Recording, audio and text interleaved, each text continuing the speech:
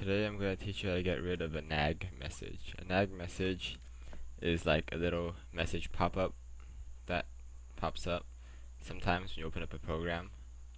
Alright? Like you can say like, oh, register me and stuff or something like that.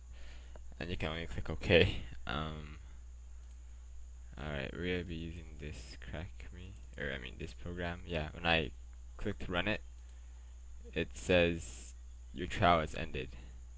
Alright? Like a lot of programs I've noticed always say that kind of stuff.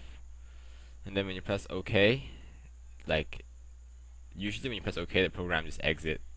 But this program still runs anyway. Okay, but that's not the point.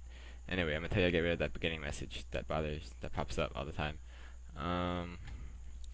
We're gonna make that program, we're gonna drag it into Ollydbg. We're gonna search for that message that right click, search for, as you already know, all reference text string. We're going to search for that message that pops up that says your trial has ended.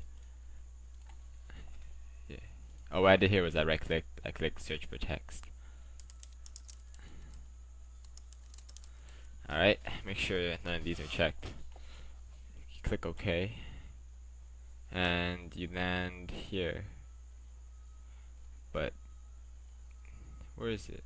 Well, you land here, even though yeah, right next to it says right here, your trial has ended. Double click on that. Okay,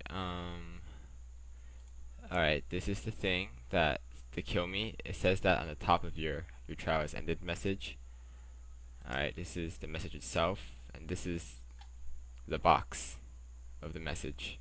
Basically everything from here to here is all that nag message that pops up. Okay, we're gonna disable this by right clicking binary. We do this a lot. Fill up NOPs. Alright, now when you click play, the program just pops up and you don't get that nag message anymore.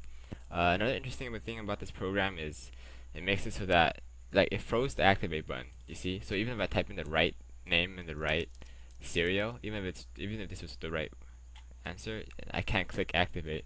Another tutorial I'll teach you how to unfreeze a button like this.